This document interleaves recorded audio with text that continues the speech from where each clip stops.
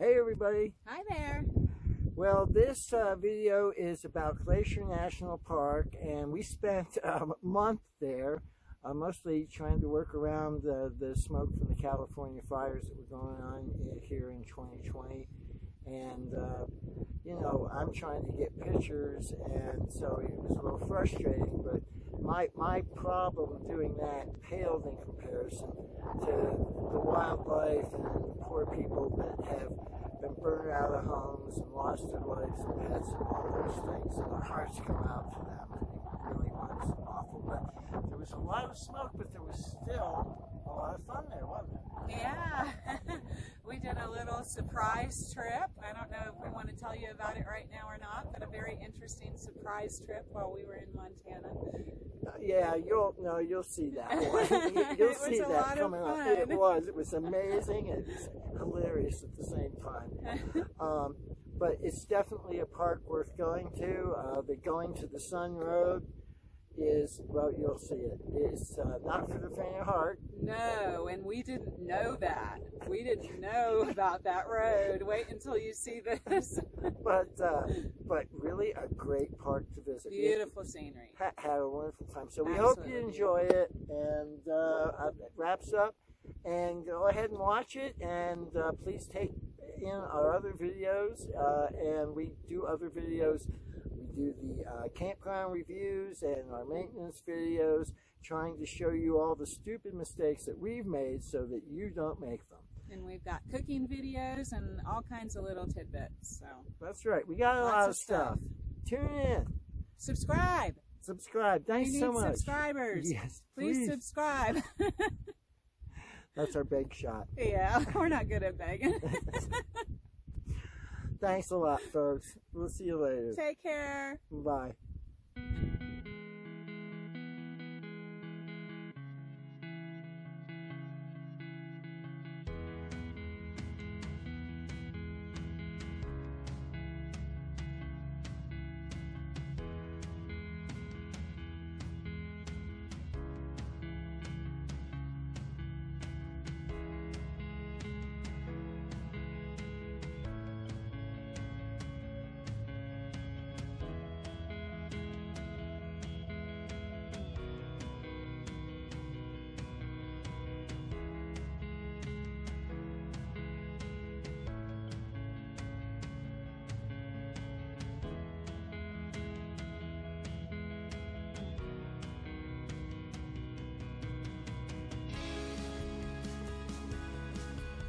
The little town of West Glacier is the first thing that you're going to see, and it's such a cute, tiny, tiny little town. It's got a cafe, a general store, gift shop, ice cream shop, and all the buildings are identical. It's just such a cute little town. And into the park we go, and we're going to drive up the Going to the Sun Road. The very first scenic area is Lake McDonald. Now, Lake McDonald is really huge. It's a long and narrow lake. Of course, we can see the other side very easily, but it's very long. And the pictures here just don't do it justice. This water is so clear, and once you get out a little bit past the stones and it drops off, it's just this beautiful turquoise blue color. It's just amazing. And General even met a new friend that he got to play with in the lake for a little bit.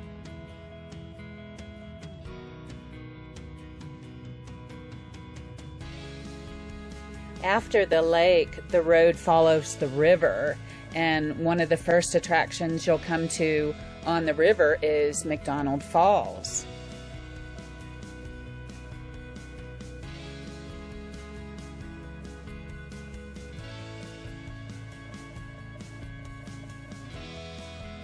Then we have the Sacred Dancing Cascades.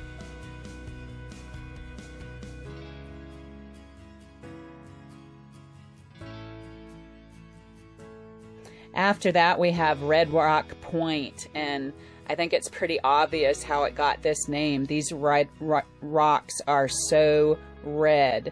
amazingly red, and this really gives you an idea in this particular area of how blue the water is. It's just an amazing color of blue. Just a little ways further up the road is the Avalanche Trail area, and this is probably, if not the most popular spot in the park, it's definitely the second most popular. They have 3 small parking areas at Avalanche Trail, and all the 4 times that we went into the park, we were never able to get a parking spot there, so we did miss that. But also an important thing about that area is that's the turnaround area for any vehicles over 21 feet. So if you're driving like a Class C or an extra wide vehicle or something, you won't be able to get past that point, and you'll see why in just a little bit. As we start to make our way up the hill, we come across this tunnel, and this tunnel is actually really cool. There's a pull-off shortly before the tunnel, so you can walk back to it, but it has these 2 like balconies that go out the one side, so you can look over at Heaven's Peak and the area in that direction. So that's really cool.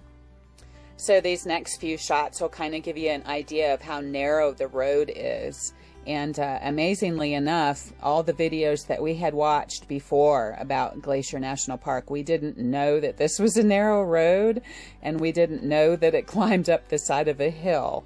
So it is a little nerve-wracking a little bit if you're kind of nervous about that kind of stuff. Ed actually drove up the road twice, and I drove up the road twice, and I don't think either of us were too terribly bothered by it.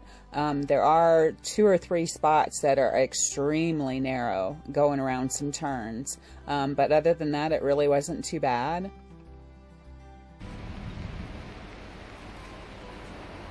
So here's some scenery from this location. Got a little bit of a glacier up there. These mountains are awesome, just beautiful. So I'm just going to do a 360 here. Hopefully the sun won't be too much in our eyes. The road is right on the side of this hill. There's a glacier over there.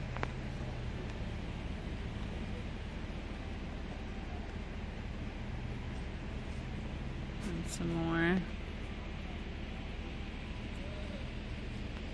And then over here, they have what they call Heaven's Gate. It's a pretty tall mountain with lots of glaciers and snow on it. And here's the mountain that they had to carve out to put this road in.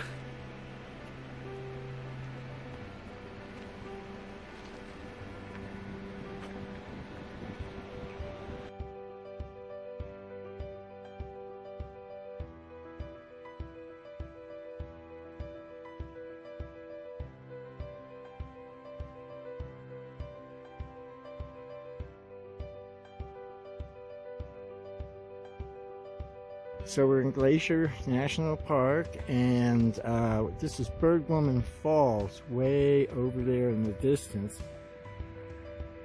The valley down below, and we are on this road. You would not believe this road. Oh, good Lord, it really raises your blood pressure. I mean, you got to go up along all that. The road goes up in there somewhere.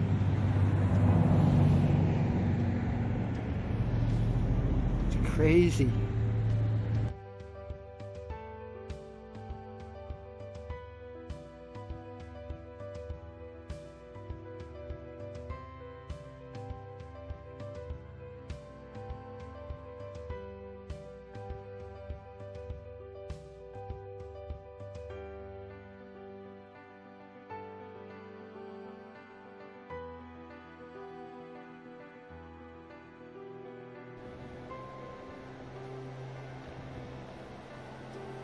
And that's the road that we came in on, down there right next to the creek, McDonald Creek.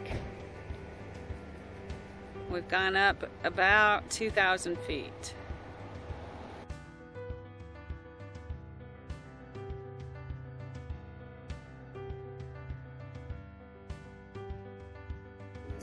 This is the Weeping Wall. The rock here is so porous that when the rainwater comes down from the top of the mountains, it goes through this rock and kind of comes out through the tiny cracks down to the road surface. So that was pretty awesome.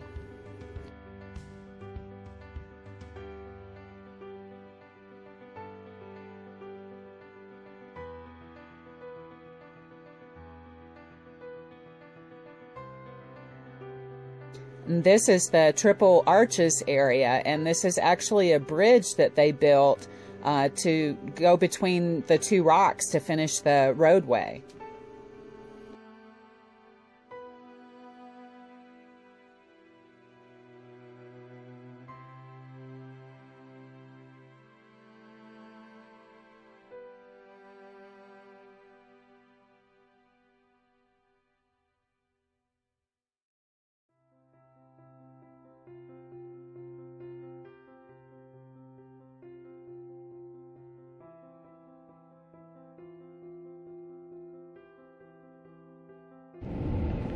Snow.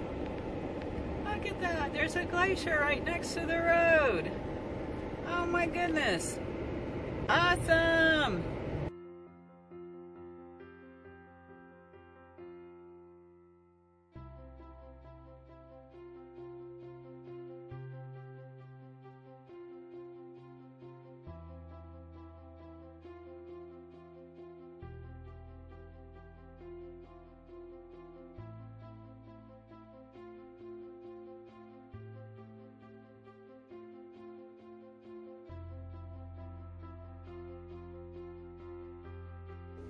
Here's a small waterfall right next to the road just before you get to the Logan's Pass Visitor Center. The Logan's Pass area has several hikes that you can do right from that visitor center area. We went into that parking lot several times, and again, we're not able to find a parking space. We would have loved to have done one of those hikes, but we just weren't able to do that. This is Lunch Creek, which has kind of like a cascading type of waterfall to it. Very pretty area.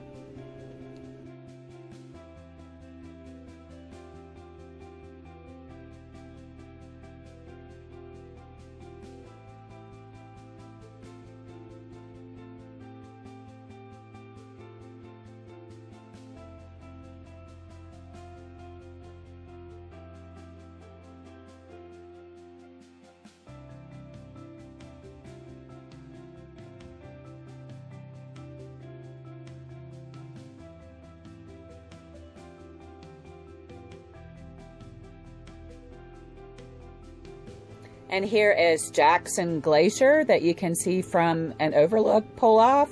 And they had a really cool informational sign at this overlook that tells you that the park at one time had over 100 active glaciers in the park. But now it's reduced to, I think it's about 26 glaciers remaining, active glaciers remaining, and that means they have to be a certain size. So that was pretty interesting.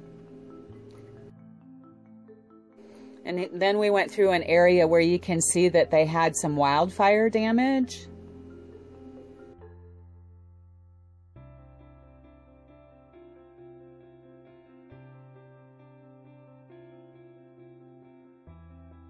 And this is St. Mary's Lake, just a beautiful, beautiful lake. This little island in the middle of this lake is called Wild Goose Island. Very pretty. And that about takes you up to the Rising Sun area, which during the time that we went up during COVID, Rising Sun was as far as you were allowed to go on the road. You weren't allowed to go all the way across because the Blackfeet Reservation had closed off the entrance on the other side. So we got to Rising Sun. Our first day, we stopped at the little cafe up there and grabbed something to eat, and then we headed back down again. So General's birthday was on August 20th, and he turned 5 years old. Our little boy is 5 years old, and we decided that since he loves to do hikes so much, that we wanted to take him for a hike for his birthday. So we chose McGinnis Creek Road to do that. And what was pretty amazing about McGinnis Creek Road, it did become one of our favorite places to go. But once we got on top of the hill, we could see the campground where our camper was parked. So that was pretty cool. Another interesting thing that we saw was this homemade tent that somebody had made when they camped up here, and that was totally awesome. We went back up here towards the end of our stay and saw that somebody had torn this tent down, and that really bummed us out. It was just something really interesting to see, and something that possibly would offer inspiration to other people. So we were sad that somebody felt it necessary to tear that down. Also on that hike, we just happened to find this deck of cards on the ground. And what was amazing to us about that, Ed and I had just recently been talking that we wish we had a deck of cards. So when we get into places where the internet access isn't so good or something, we could play cards. And so that was pretty awesome to us to just be walking along and happen to find this deck of cards. And here's some pics of our birthday boy getting all his presents.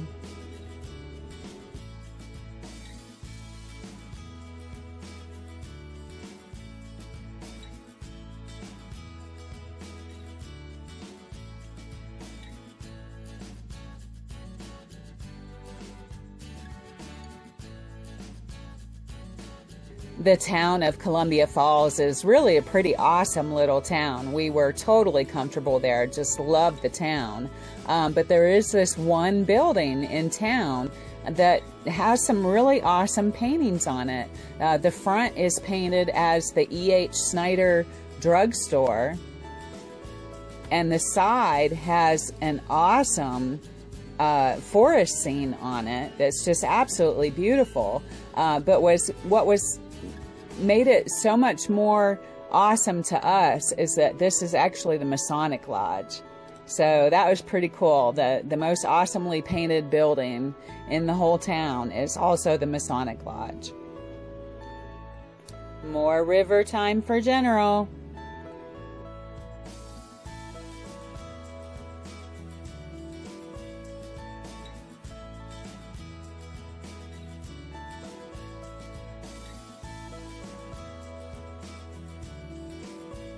Have you all ever watched a butterfly eat?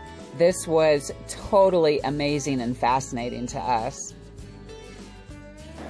We are at the convergence of the North Fork River and the Middle Fork Flathead River.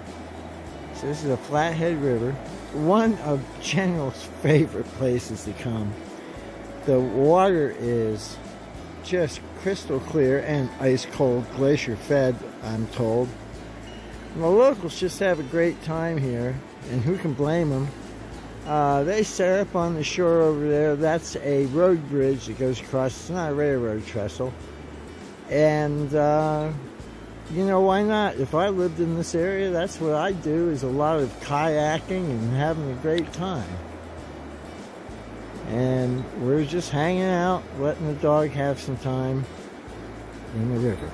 General goes absolutely crazy. Get the rock.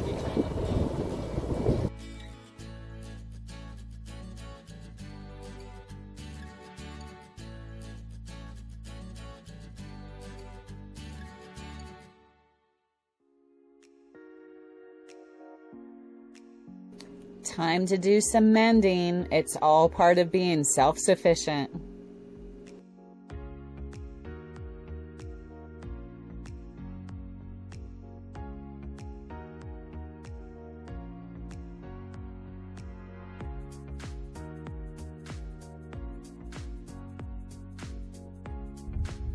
Hey y'all, we just drove 45 miles of bad dirt road out of northwestern Montana to come to one of the most remote Canadian border crossings, and it's closed, but you know, there's a gate, and basically there's a ditch. So this is what separates the United States and Canada, and there's a marker way off in the distance there, and I did take some photos of that.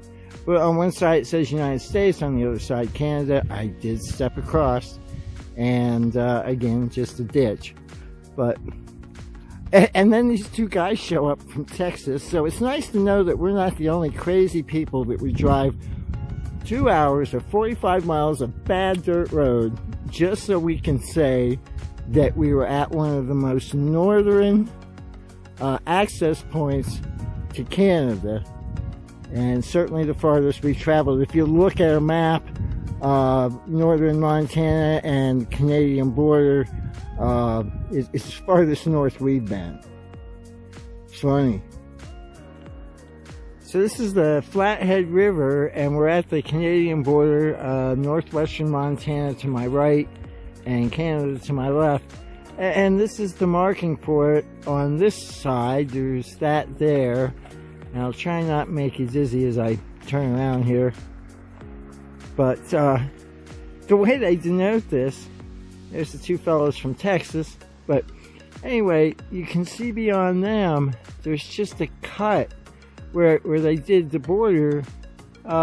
They just made a big cut along with that ditch all the way up to the side of that mountain.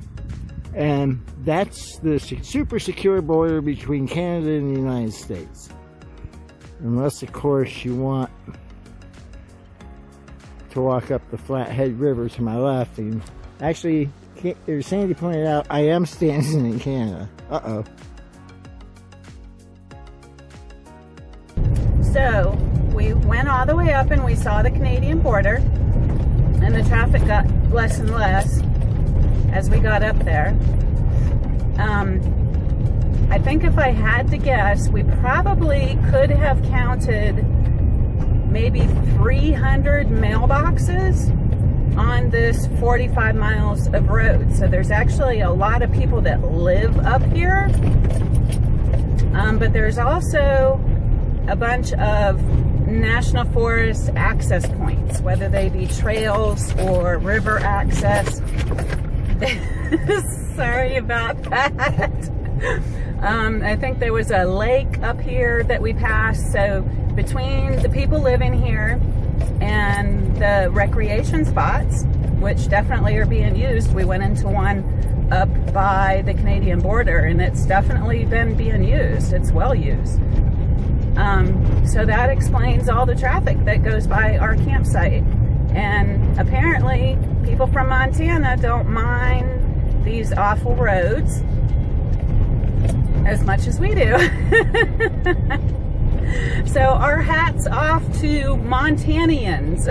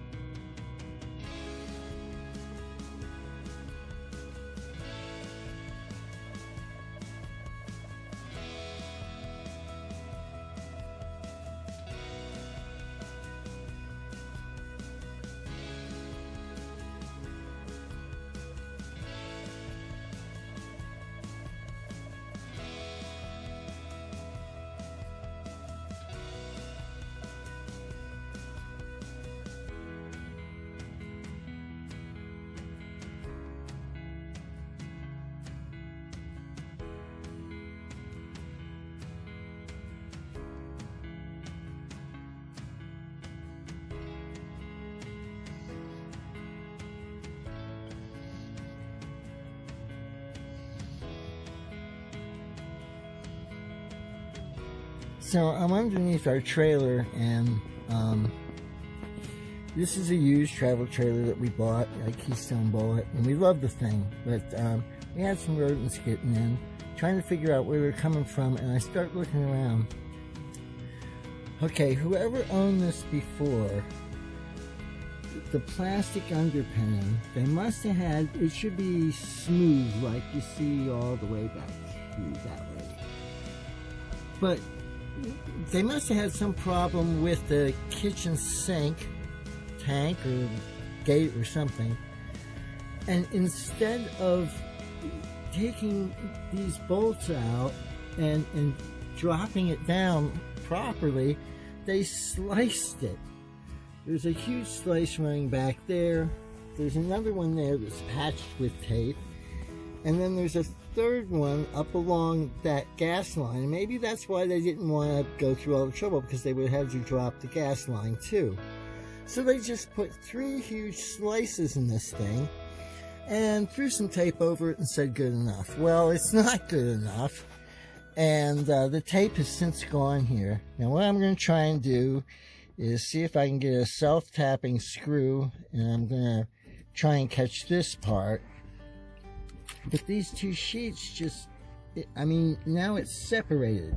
The only thing I can think of doing, I mean, we're low on money, we're out in the field, is I'm going to drill holes parallel to each other, across from each other, in series down through here, and put tie wraps up through, and just basically see if I can stitch it together to hold it together, and then put tape over it. There's nothing, no frame, nothing for me to grab anywhere close to this slice. Just terrible. So I was very naive when we bought the trailer. I never thought to check the underpinning, but now I know, and I would advise anybody to do that. Crawl underneath the trailer if you're buying it used, for goodness sakes, and take a look in case somebody has done something that they shouldn't have done. Okay, here's my jerry rigging. I drilled the holes across the gap, and I just worked my way down. I had to leave them open because I had to flex this piece down to thread these through all the way down. So now I'm going to try and cinch it all up, cut the tails off, make sure it's all clean, and then seal it up with Gorilla Tape as best I can. I mean, that's all I can do, given our budget, and we're sitting in the middle of the wilderness in Montana and having found this. So here we go. Okay, I worked my way along, tightened them all up, and then cut off the excuse me, tails. I'm just going to wipe this all off again with some Windex and paper towel, try and make sure all the dust is off, and then seal it up with the good old Gorilla Tape and see if this gets us through. That's all I know to do.